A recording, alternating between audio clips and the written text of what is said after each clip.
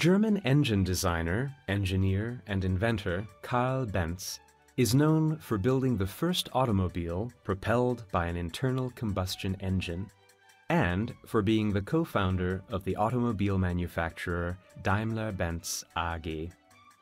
Benz applied for the German patent for the vehicle on the 29th of January 1886 and unveiled it to the public in Mannheim on the 6th of July 1886. With his three-wheeled automobile, Benz introduced several innovations that he himself had developed.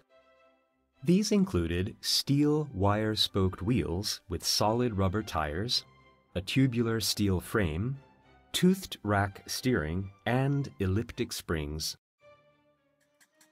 The Patent Motorwagen Model 1 was powered by a single-cylinder four-stroke engine which had a capacity of 954 cubic centimeters.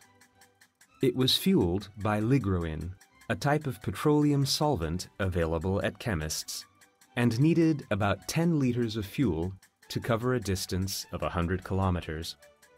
The engine could be started by turning the horizontally mounted flywheel manually. Power was transmitted to the rear axle by two drive chains. The vehicle became popular and recognized with the appearance of the improved Patent Motorwagen Model 3, which was also the first to be sold in series. This is mainly attributed to Bertha Benz's bold move. In August of 1888, without the knowledge of her husband, she decided to take the Patent Motorwagen Model 3 and set out on a journey with her two sons. She drove from Mannheim to her hometown, Pforzheim, covering a distance of about 106 kilometers. She wanted to promote the new invention, and she was also eager to prove that the automobile was reliable and capable of traveling long distances.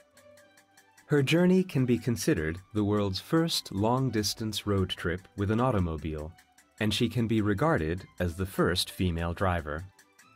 As a result of this move, she successfully dispelled any doubts in connection with the vehicle, thus contributing to the fame of the manufacturer.